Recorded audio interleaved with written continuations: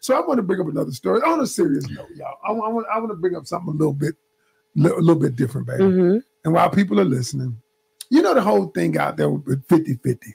You know, everybody's saying, one dude said he paid his wife $250,000 a year, I guess just to be his wife. You know, and it's been a big debate out there about 50-50. Should we go 50-50? Well, I want to tell a story from our vault. Story. So this is story time. Many of you don't know that I was on the show The Biggest Loser.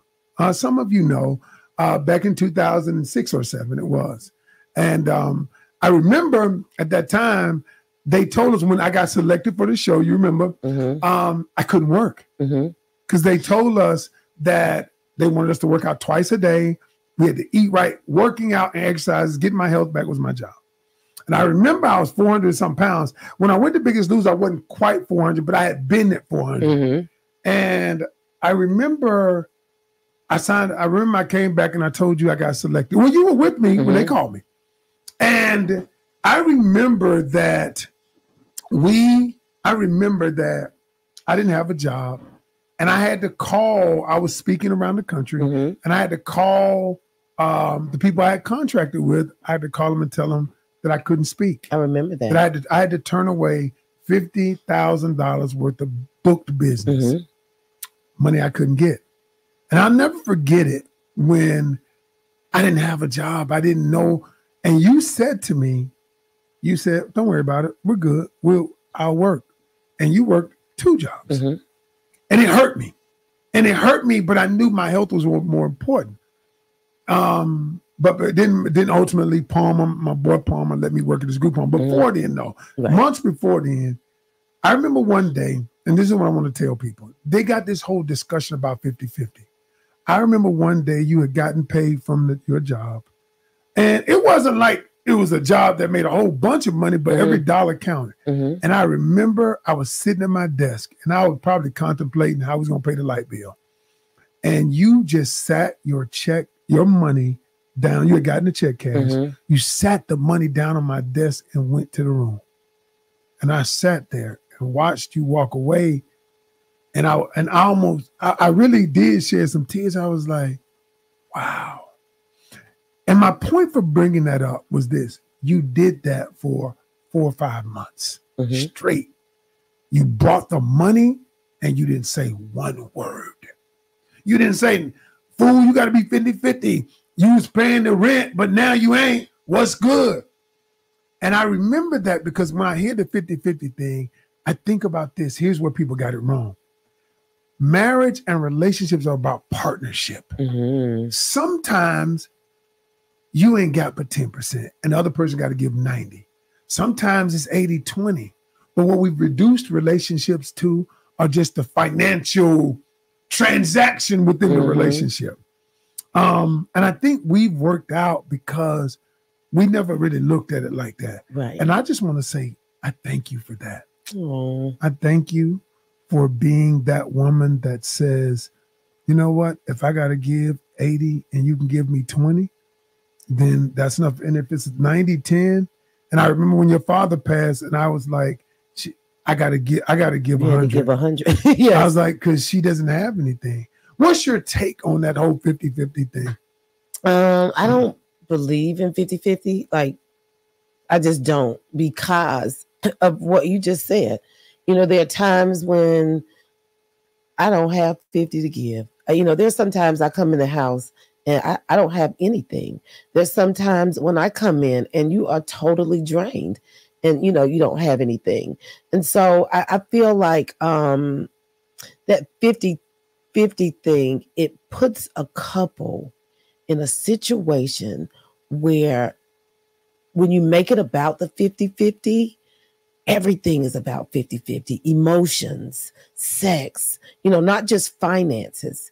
And so for us, that's how we've always worked. You know, that was, you have always been much better with money than me. So for me to try to run the house the way that you did, that's like a kid, Noah driving a car. It just wasn't going to work. You know, we ended up in a ditch somewhere. and I respected you as the man of this house. You are my leader. And so I did not want you to feel like less than a man for having to come to me for money. And so I gave you every penny from hair, every penny from I forgot other you job. doing hair too? You said 2 jobs. Yeah. So I gave you every single penny. And when there was something left over, we split it. Yeah. That's what we did. And so, and that was just so that we could both have. It wasn't just splitting to be 50-50. It was so that you could have and I could have. And so I think that pushed our relationship. It was just a deeper level of trust. Right. What did you say to the woman out there? Because there are people on the internet, who are saying the man should pay it all. Man should pay 100% of everything. Now, let me say this. In our relationship, and we've always been honest, for the most part, I pay all the bills except that you net puts money in our investment, and I pay the rest of the bill. But that's just now. And I've been doing that for a while, but I don't believe it has to be that way. I believe that's just the arrangement we have now. But we ain't always had that arrangement. We haven't always had that arrangement. What about the person who says, I ain't gonna get with no man unless he pay all the bills, unless he does that? What would you say to her? I would say, listen, sit down, have a conversation. Why do you feel like a man has to pay all your bills? Right. Like that's the bigger question. Why? Because you got what? Why should a man have to pay for everything? Like, it does me good when I can come in the house and put money on the table. Let me sell a couple of books and bring that money in here. Like, that makes me feel good. It makes me feel great. I don't like to see you hustling by yourself. This is not just a one pony show. It's 2 ponies in this show.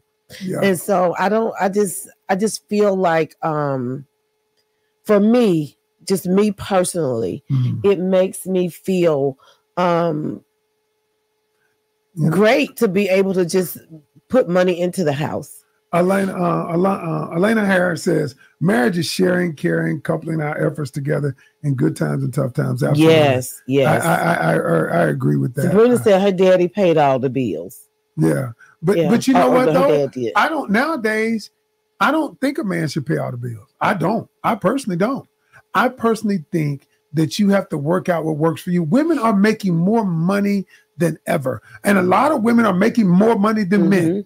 I think you have to do what works for your household. And some women come in with a preconceived notion because daddy paid all the bills. Well, mama stayed at home. Mama didn't necessarily work.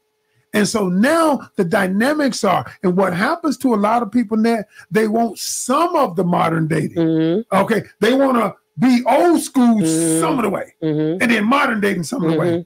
Can't have it both ways. I want you to pay the bills, but you can't tell me nothing. Right. Yeah. I'm gonna pop off if you say something else. So that was my point. That was story time. I just wanted to tell people that story. T-Love said, I think a man should want to, but not all men are able to. Absolutely. In some cases. No, yeah. I agree with that. And a man, I believe a man should provide and protect his family, but that providing does not mean I pay all the bills. See, we're not looking at what providing is.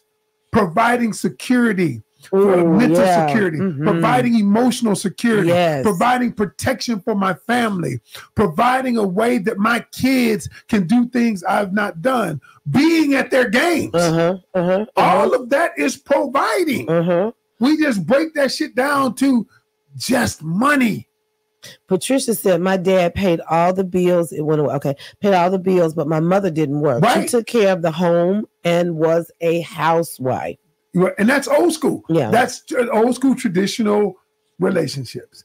And so what I say is. But do you remember the commercial? This is when I remember things shifting. You can bring on the bacon, and I can bring on the bacon, fry it up in the pan, and never let you forget you a man. We said, look at here. I can work. I can come home and cook, and I can make you feel good. Well, you need to start doing that. No, I'm talking about the commercial. You need to start doing that. Okay. So I got something for you. Okay. Okay. I have something for you. Oh, go ahead. Happy Valentine's Day. Oh, okay. Because next week Valentine's will be over. So I'll give you a little something just to let you know how I love you. Oh. It's red too on the outside. But happy Valentine's Day. Go ahead. What you got for me? Okay. Okay. Good. You didn't say thank you. I did thank you. You didn't. Like I wanted you to act different. I was trying to figure out what you trying to do. I just want to give you a piece of candy. It's Valentine's Day. Oh, thank you, baby. Well, it's not Valentine's Day, but we'll miss Valentine's Day. Real early, so we'll miss Valentine's Day because it's next Wednesday, I think, and then we'll come back on Thursday. And so I just wanted to say something.